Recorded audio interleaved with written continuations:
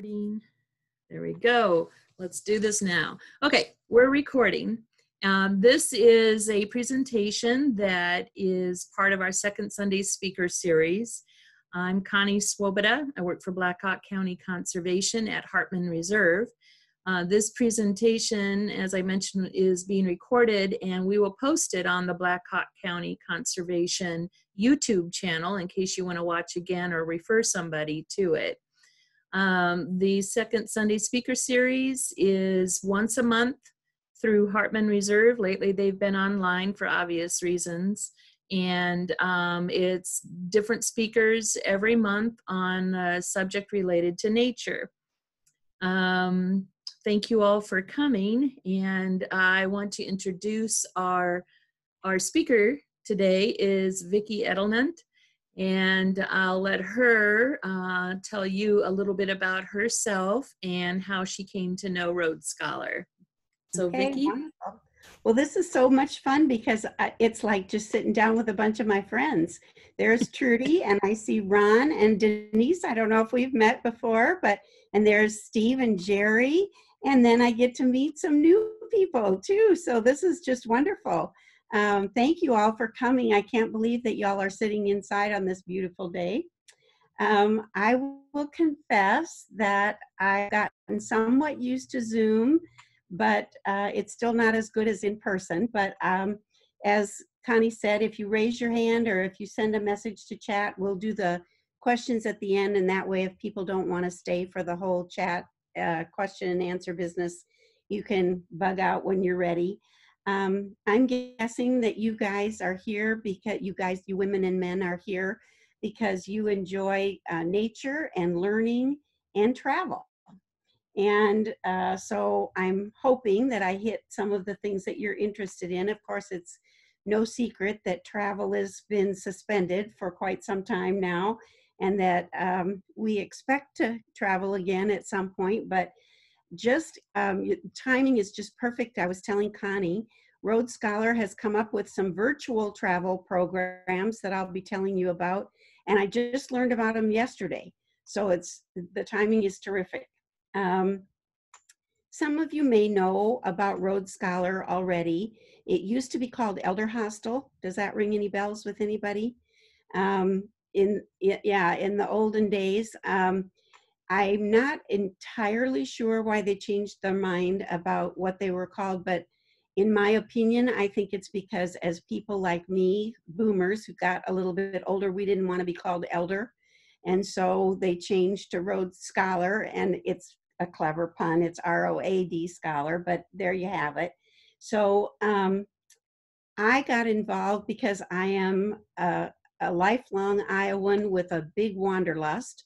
And I love traveling, and I am an educator, and I love learning, and I like getting to travel more than just sort of the touristy way, to get a little bit behind the scenes, and Rhodes Scholar provided all of that. So Connie already introduced me. I am an ambassador for Rhodes Scholar. Ambassadors are people who volunteer to inform any audience that's interested about Rhodes Scholar experiences. Rhodes Scholar is a not-for-profit educational group travel for adults, primarily people over 50, but I'll tell you more about other folks that are interested.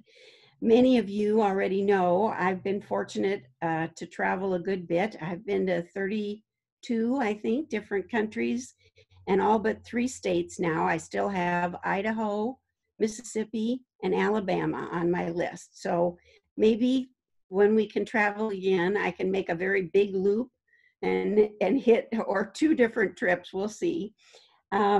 One fellow, though, that I talked to the last time I made this presentation said, well, you might think you've traveled, but I've been to all the US states twice, and all of the provinces in Canada, as well as, and he named off a whole bunch of different countries. So whether you're a novice traveler or a veteran, this can be either way. I recommend Rhodes Scholar.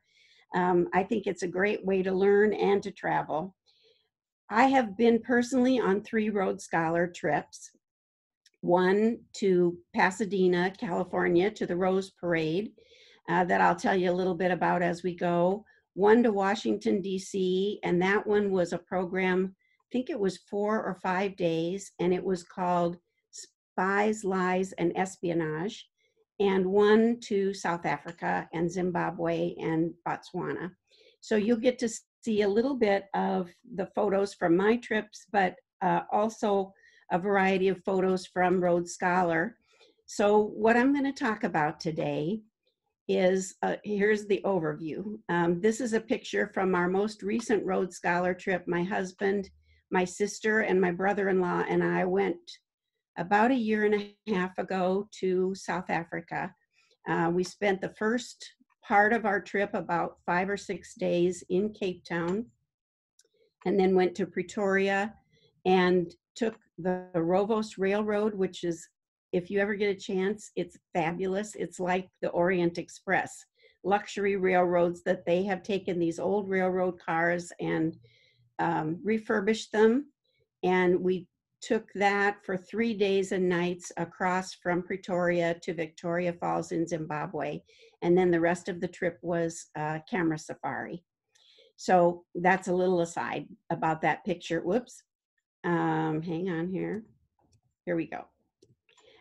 So I'm going to talk about who's involved in Rhodes Scholar, both in terms of travelers and who the people in Rhodes Scholar who organize and deliver the trips are, what a Rhodes Scholar trip is like and how that might be different from other travel that you might do, what's available right now during COVID pandemic, and then what does Rhodes Scholar offer folks who are specifically interested in the kinds of things that I am guessing you all are interested in if you're interested in Hartman Nature Reserve. So nature and environmental programs that they offer. Am I hitting the target audience approximately right? You guys would like to know about travel and about nature programs and wildlife and conservation, that sort of thing? Yes, no, yes, maybe? Okay, good. So Rhodes Scholar describes themselves as a university of the world, which I really like that. Historically, Rhodes Scholar has offered travel adventures, educational travel adventures in 150 different countries and all 50 states. As I said, they're a not-for-profit. Obviously, you know, we can't resume travel. So right now, until we can safely resume travel, Rhodes Scholar has figured out a virtual way to open up the world to you all that I'll be telling you more about. About 5 million people have traveled with Rhodes Scholar. They call themselves Rhodes Scholar alumni. And there are many reasons why I think you should join as well. The people who participate in Rhodes Scholar, this is the group that went with us to Tanzania and Victoria Falls in Zimbabwe. They are people who are interesting, I think. Many are educators, but not all. We had people in this group who were stockbrokers and a chiropractor and a physician and a woman who worked for the State Department. So all kinds of different interesting people. And they are people who are interested. They're the sort of people that you hope are sitting next to you at the next dinner party that you get to go to, if and when we ever get to go to dinner parties. But they're all lifelong learners, and I think that you would enjoy meeting them as much as I have enjoyed meeting them. This is another slide from that trip about a year and a half ago. There are people of all different backgrounds and abilities. I mentioned some of the backgrounds. This is Dale, and Dale had polio when he was a child, and so he walks with a crutch and a brace on his leg. And he worked hard with the Rhodes Scholar folks before signing up for this trip to make sure that it was accessible and that he would be able to participate. And I'll tell you more about the different levels of physical activity that Rhodes Scholar has available so that anybody of any ability or background can be a participant. You can go solo on a Rhodes Scholar trip. They have in the past, excuse me. just water, I promise. In the past, they have arranged for solo travelers to either pay a small stipend to a supplement to have a single room, or they would match you up with a roommate. For right now, they're not going to be matching people with roommates until we're sure that it's safe to do that. Obviously, couples travel, and then they have intergenerational programs so you can go with your grandkids if you're interested. Most of the programs can be reserved for a private group. So if you had a family gathering, your reunion, and you wanted to, you'd all dreamed of going on a trip together, Rhodes Scholar would organize one of their, you could pick one of their programs, and they have many, many, many programs, and we'll get into that in a bit, to choose from and reserve it as long as you have a group of 20 or more. The 21st person can attend a program for free, or your organization can earn 5% back if you choose not to have 21 people. If you are interested in that, I can get you more information on that as we go. Lifelong learning institutes, families, hiking, birding clubs, different kinds of groups of all. This is a picture of a group that was interested in political history that went to Havana together. And you can see, you know, the old cars that we know they still have available in Cuba. It was pretty cool. In addition to the people who travel with Rhodes Scholar, they have world-class faculty. And I can tell you from my 3 experiences, they really are world-class folks. They feature the very best group leaders who have experience in the countries or the part of the United States where you travel. And they have local lecturers that hop on and hop off in and out of the program with you. Our experts have been carefully selected by Rhodes Scholars, and they're reviewed by you if you participate in a program, so that they don't ever have a dud back if they ever get a dud. We're lucky, if we're lucky, we can all remember a teacher that made learning fun. And these are the kinds of teachers that Rhodes Scholar has, an inspiring teacher who made it a sport to learn. Here are some faculty. This is a program that I was not on, but this is Peter. He was an Afrikaner who was with us while we were in Cape Town. He grew up in Cape Town and had passed exams to be a Rhodes Scholar faculty person, and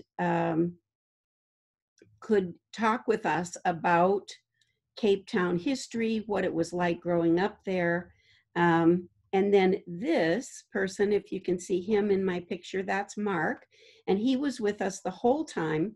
He is a qualified safari guide and knows all about the plants and animals, and he told us about becoming qualified, that 400 people apply to become guides. And through a whole series of exams and practical exams and so forth, 5 were eventually qualified out of the 400, and he was one of those. So the faculty are just fabulous.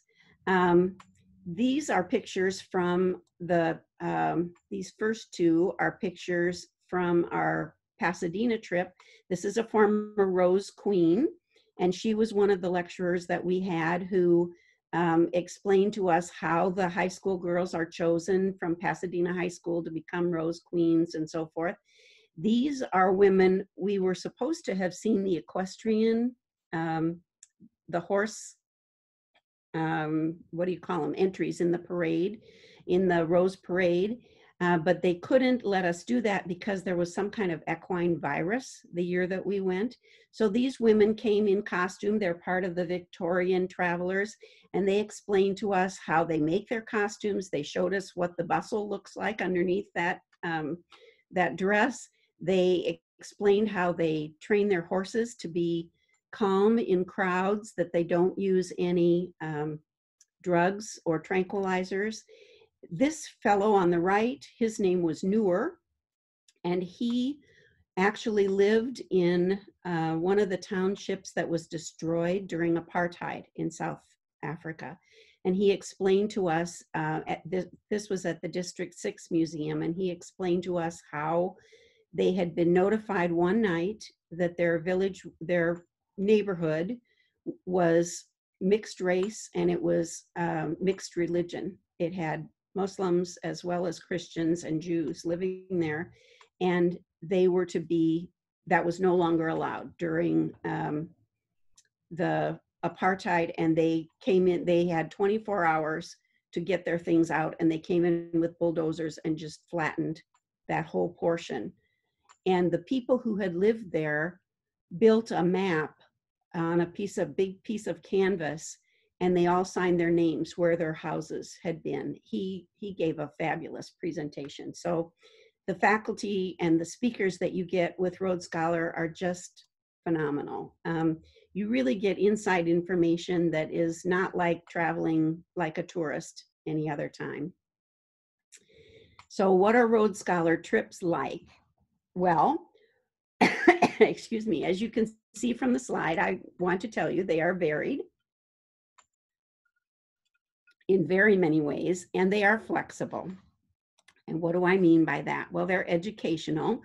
I've already told you a little bit about the lectures and the discussions on site. This is a picture from one of the Rhodes Scholar adventures, adventure number 2810, on the Hawaiian Islands at the Hawaii National Park and Volcanoes National Park and Pearl Harbor. They are experiential. So these are pictures from 2 of my trips. This one shows that on the Pasadena trip, we actually got to help build a float that was in the Rose Parade. This is the float that we worked on, the very first float that said Rose Parade, and my job was cutting little petals off of straw flowers, mixing them with glue and painting them on the edge of one of the letters in rose. And my dad and I went on that trip together and just had, you know, a super time.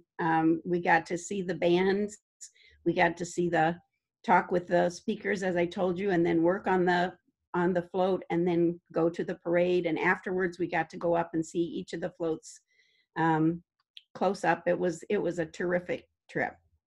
This picture on the right is from our time in Zimbabwe, and this is a village that we visited.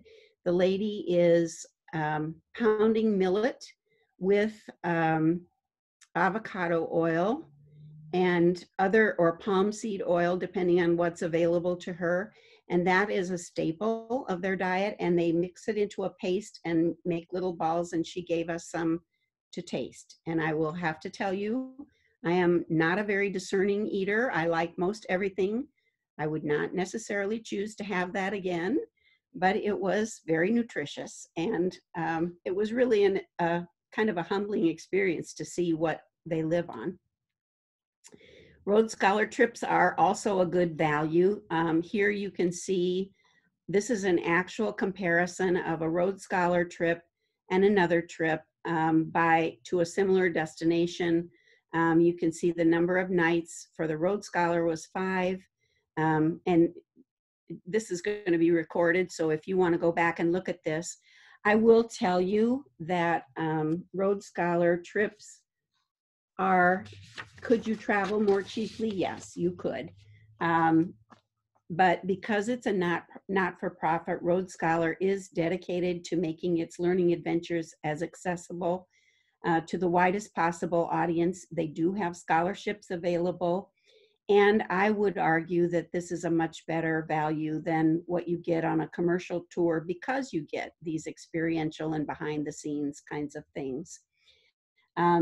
It's because every Rhodes Scholar learning adventure includes most meals and all the lodging, all the tips and taxes, all the behind-the-scenes experiences, the expert lectures, the group outings, and 24/7 emergency assistance.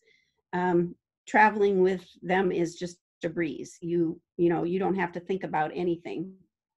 They take care of everything, so you can focus on your experience.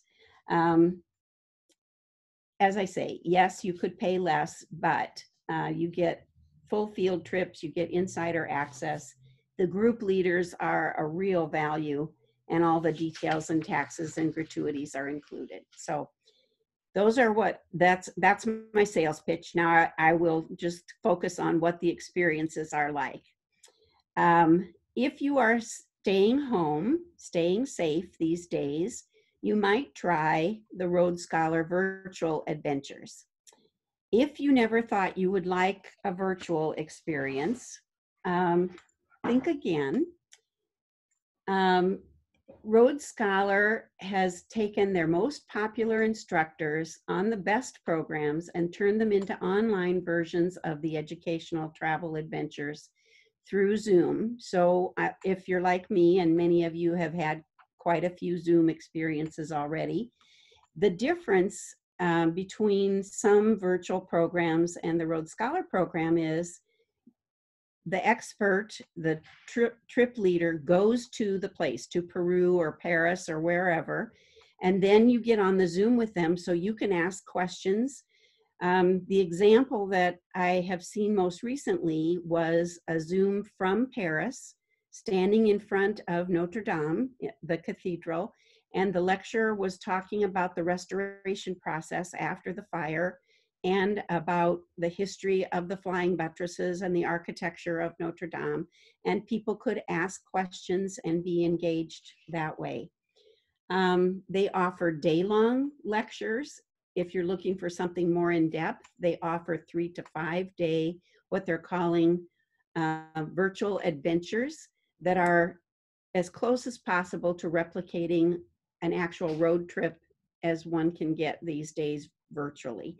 And I don't know if you're like me, but I know about in January or February, I'm going to be itching to get out of town. And if I can't do it the way I'm used to doing it, going virtually this way might be the next best thing. Thousands of people have already tried these online learning, and they have been very well received. I think I told you they're expert-led and virtual field trips, so it really is something special. They offer Zoom training for anybody who hasn't had every Wednesday, and they have a link so that you can do it. They offer it live every Wednesday afternoon. I think it's 1:45 Eastern time, so it'd be 12:45 our time, but they are also offering them as a link. So if you wanted to do that, you know what Zoom looks like. You get to ask your questions. It's interactive. This is a snapshot of a group of participants that went on a recent adventure online on the Appalachian Trail. The young man with the glasses and the headset in the middle, let's see if we can, if we can see him, hang on. This fellow right here, that's the group leader. This is a perfect antidote, I would say, to the COVID blues. That's a quote from one of the participants. So if you think that might be something you're interested in, here's the virtual link. It's www.rhodescholar.org/virtual-campus. And you can see, I think they have 22 different virtual programs now, and they're adding new programs all the time. We do want you to know, of course, that your well-being is a top priority. So they are doing health screening, requiring face coverings, masks, enhanced cleaning, social distancing, 24/7 emergency assistance is available as always. So we're trying to have something available now, but we're all looking forward to when we can resume travel again sometime soon. They'll continue to offer an assortment of trips. You can choose from a variety of adventures, such as, so here's what a Rhodes Scholar trip is normally like. You go on their website, you can choose a variety of activity levels. So it can be anything from easygoing in the traditional adventures to on your feet, to keep the pace, to if you're a hiker, a camper, a person who rappels from the mountaintops, you can do a let's go physically challenging experience. Or they have some programs that go to the same place, But if you choose one date, it can be easygoing. If you choose another date, it can be more physically strenuous if you're interested in a little more exercise. They have outdoor adventures, some that they call outdoor no sweat, that are you go by a golf cart or a trolley, or you're outdoors, but you don't have to expend a lot of energy, to a spirited, to a more challenging, and then again the choose your own pace on different days. There are lots of different kinds. I think I'm a slide ahead. Hang on. Oh, I think I'm not. Different grandparent adventures. I mentioned my dad took one of his grandkids kayaking in the Northwest. That's an example of one of the many grandparent adventures available. They have signature cities programs, so you could go and learn all about the history of New York or New Orleans or Paris or Athens, Greece. You can sort by interests, and this is just one of the slides to show you all of the different kinds. So the number in parentheses here, they had 13 different programs at the time I copied this that are focused on photography. 28 program extensions, 221 retreats, 10 service learning programs, 317 programs on regional studies, so Appalachia or the Ozarks or the Northwest, or you can get the idea. Everything from crafts and winter sports to language study, history, culture, film festivals, religion, philosophy, baseball, music appreciation, programs small to large. They'll be resuming those small programs first. Okay, I promised you programs that might be of particular interest to people interested in the outdoors or in nature or in wildlife or the environment. And so here are some that I have to share with you. Okay, I'm behind in my notes here.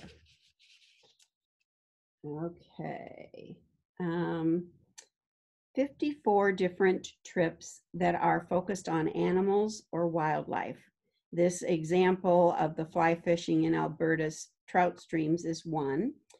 Not all those trips are being offered right now, of course, but as I said, the focus will resume on small trips and on outdoor trips. So we're lucky if that's of interest to you.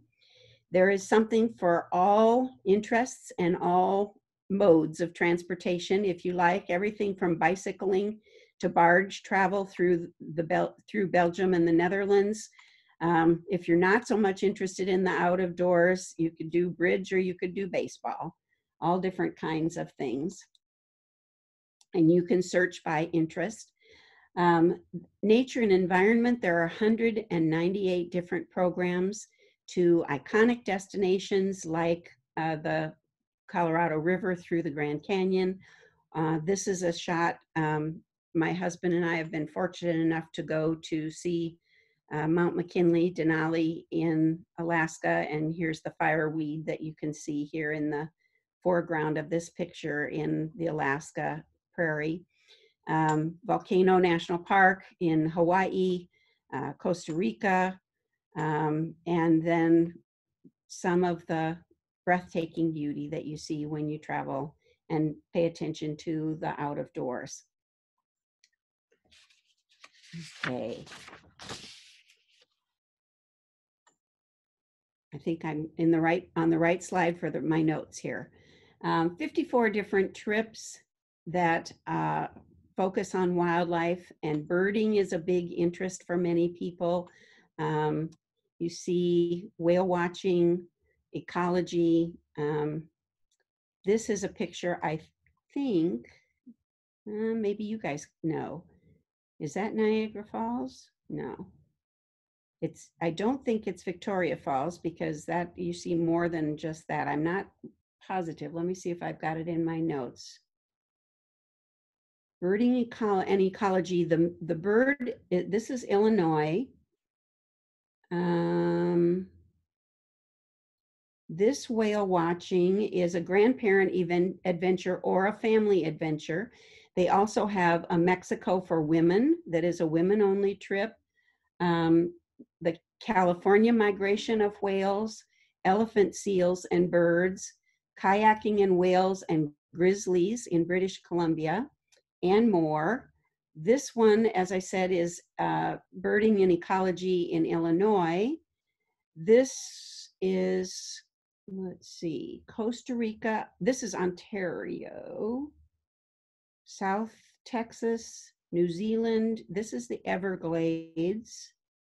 And then these are a couple of photos from some of the African trips that are available.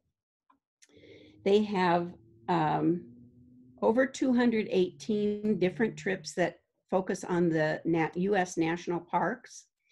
You can, I don't know if you guys are as enthusiastic, I gotta stop saying guys.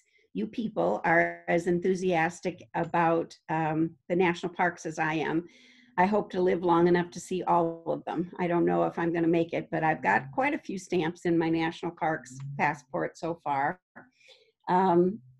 What you see here is Yosemite, and this is from a program called Trains, Gold, and Robots that is a grandparent-grandchild adventure.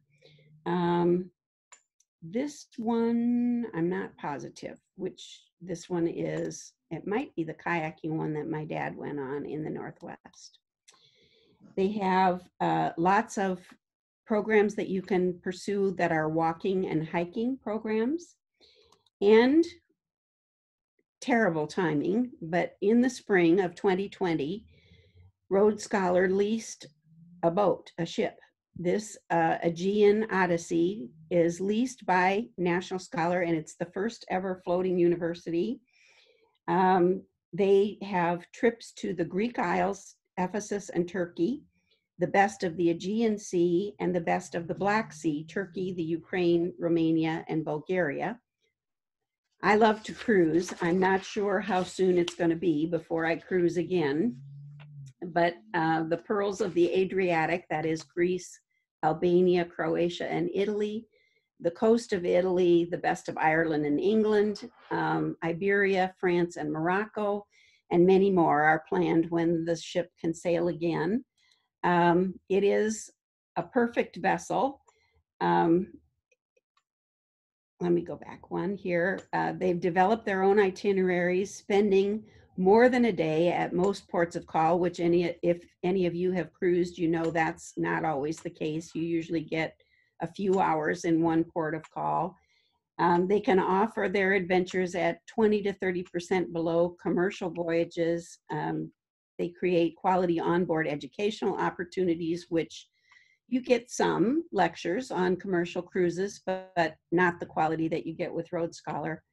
And they can offer low-cost solo cabins if you are traveling on your own. Again, a variety of activity levels from easy pace to active, and they have 8 group leaders and experts on board. So you can go to the website for more information when they resume traveling on the Aegean Odyssey. Shipboard learning is something that you can explore via small ships, river boats, expedition ships, and as well as this chartered or leased ship that belongs to Rhodes Scholar. Okay, I'm gonna kind of take a pause here. How are we doing for time, Connie?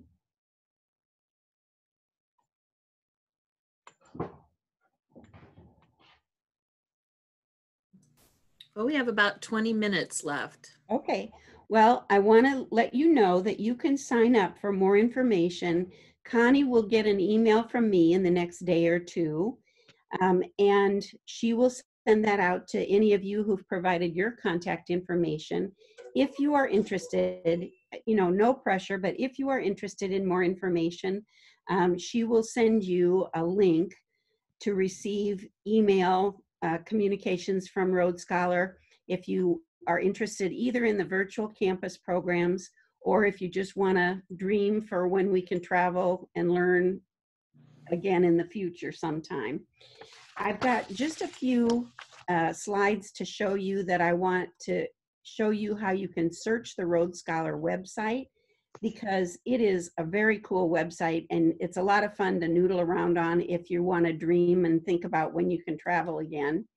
Here's the website, www.roadscholar.org, or you can call their phone number if you have questions about traveling. That's 800-454-5768.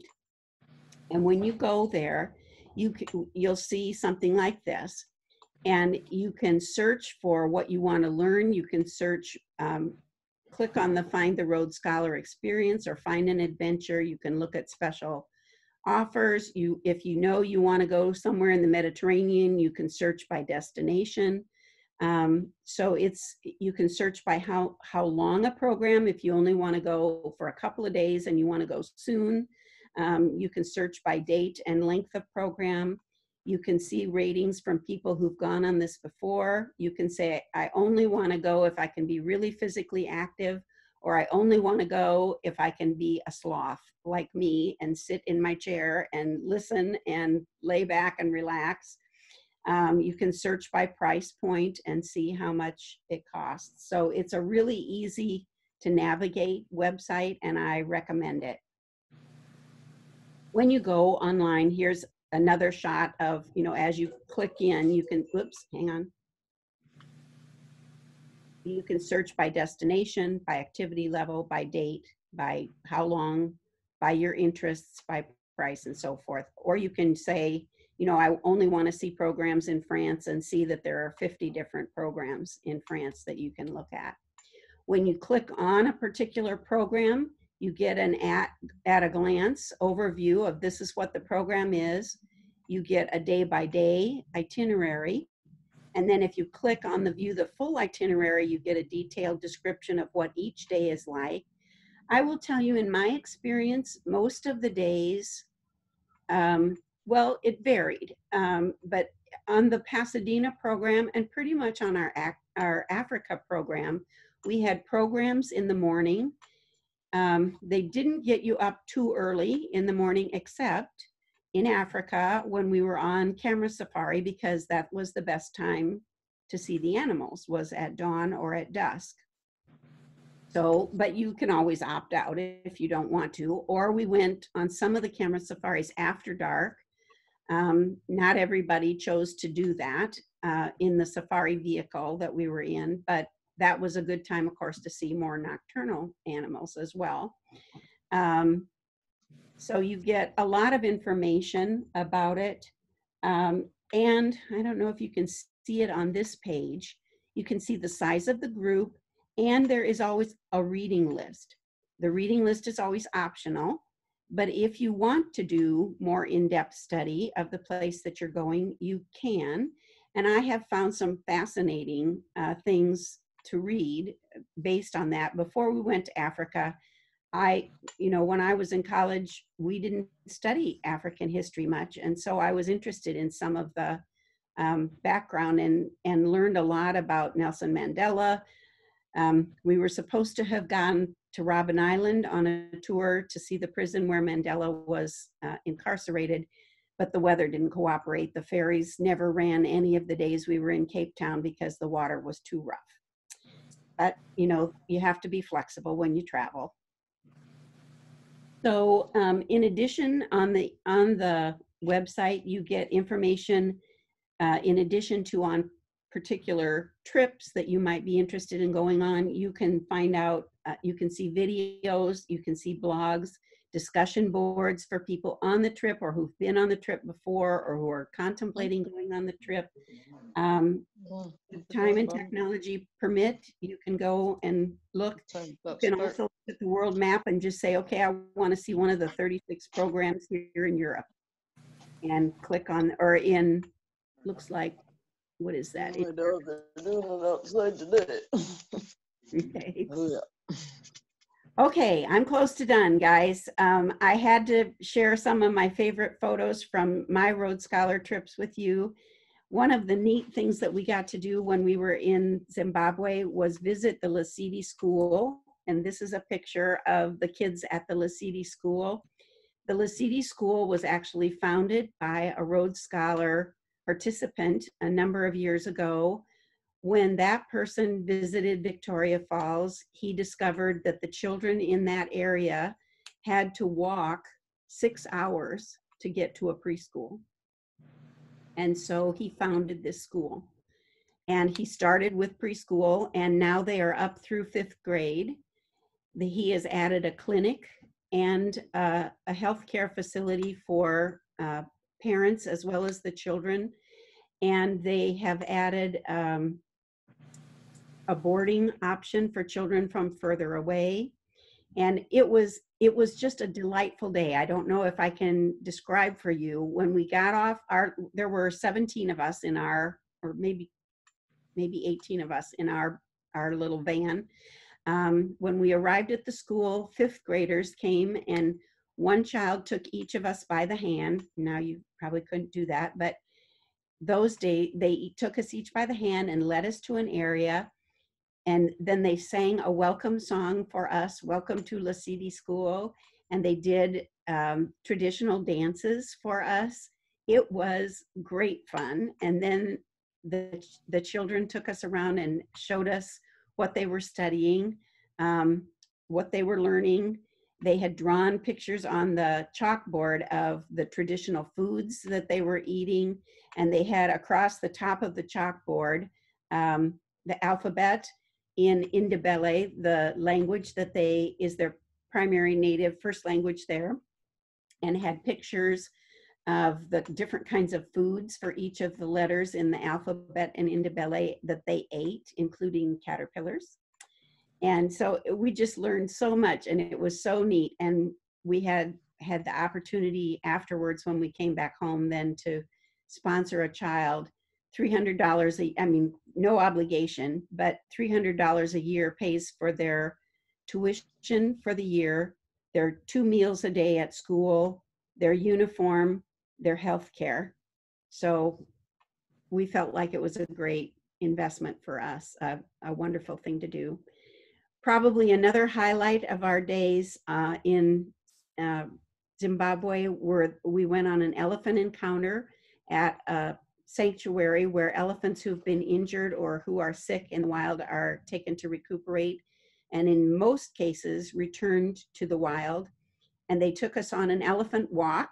Jumbo, the big elephant, led the way, and we followed, and we were taught how to give them treats. So you say, trunk up, and they raise their trunk up and they open their mouth, and you throw a handful of treats that look kind of like rabbit pellets into their mouth, which they like very much, or trunk down, and then they curl their trunk down and you put the pellets in their trunk, and then they scoop it up to their mouth. So it was a really wonderful day that we got to do that. And then we each got to have our pictures taken, me in my goofy hat, but the sun was very strong, so I wore my goofy hat. And then this is one of my favorite pictures from, you can kind of see here in the background the safari vehicles that we were in when we were watching the various, we saw all the big 5, lions, elephants, rhinoceros, hippopotamus, wildebeests. It was a fabulous trip, and I would highly recommend it. And I hope to go on one of the Northern Africa to the safari on the Great Migration in Kenya and Namibia. Is that right? Yeah. Okay, that's it. Thank you very much. I hope that it didn't sound too much like a sales pitch, that I was able to share some of the opportunities with you that I hope you would get to enjoy either virtually, or maybe in the spring we'll get to start traveling again. If you have any questions, here's my email. Please feel free to email me, vicki.edelnant@gmail.com. I'd be happy to talk with you. And if any of you know of other groups that would like to hear about Rhodes Scholar, if you're part of a birding group or a bridge group or a bicycle group or any other sort of group that would like to hear about it, I'm available to make presentations. Thanks so much for spending part of your Sunday afternoon with me. And it's great to see you all. Well, thank you, Vicki. Does anybody have any questions for Vicki? Yeah, I do. Vicki, hi, Steve Hi, Chamberlain here. Good to see you, and good you too. presentation, very interesting. Thank you. On the tours that I have been involved with, not Road Scholar tours, but my company's tours, we also identify an activity level, and I've got a question for you about activity level enforcement. The activity level is identified as being like required, but of course you can't really enforce it. You can't tell people you can't go on this trip.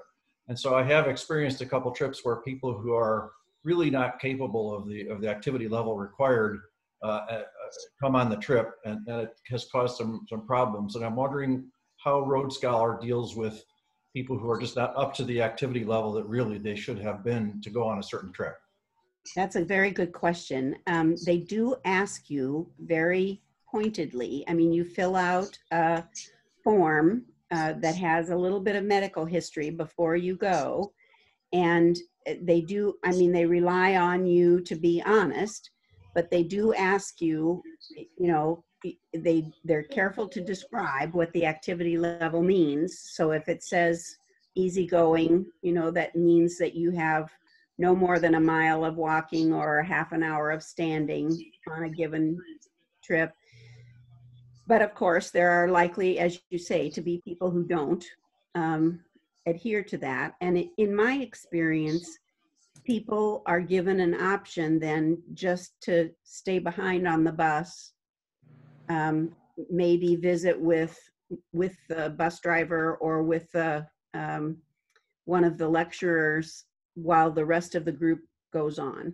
Mm-hmm. And then they'll pick you up again later. And it's not always possible because, for example, in some cases, you know, you're dropped off here, as you know, the bus goes ahead, mm-hmm. and then you meet them because you've traveled along the way. But I think they do a pretty good job of trying to urge people to contact them. Like Dale in our group had several conversations, and he said, before they said, yeah, we think this is a trip that's appropriate for you, he had several conversations with them and said, this is what I can do. These are the kinds of accommodations that I would need, and this is what I can't do. And is this a trip for me, or can you?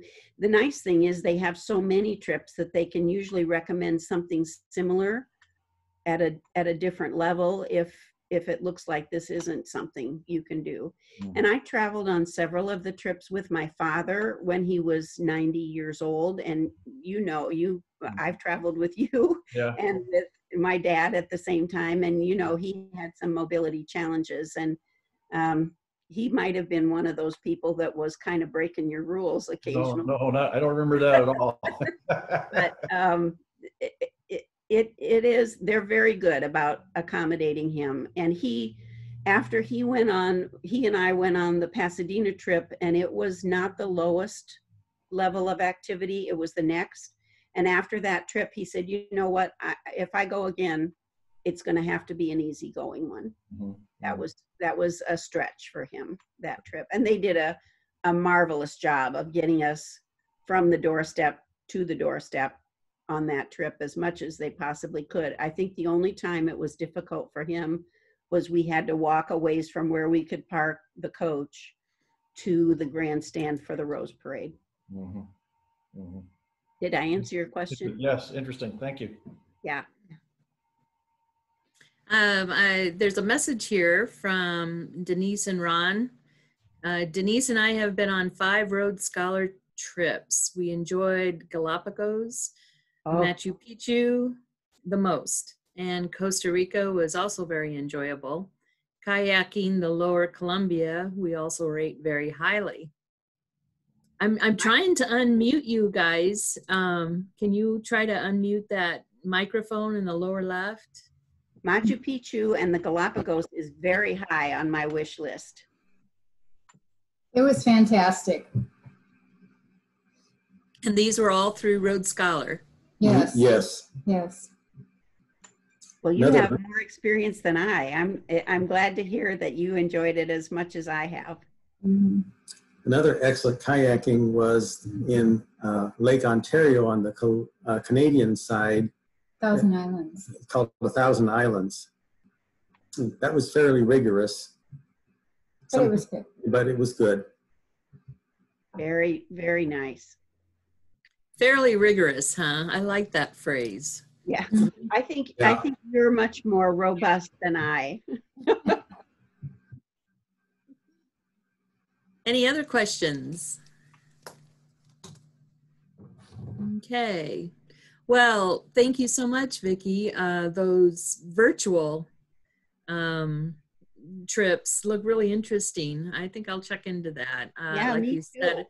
coming about January, you'll really feel like you need to get Yep. outside, get away from or part from the white outside. for a That's right. while. That's right. Yeah, I know that I'll just be itching to do something, and I've enjoyed like the keep on learning or the lifelong learning from you and I, but to be able to go somewhere with an expert, you know, even if it's go virtually, would be a lot of fun, I think.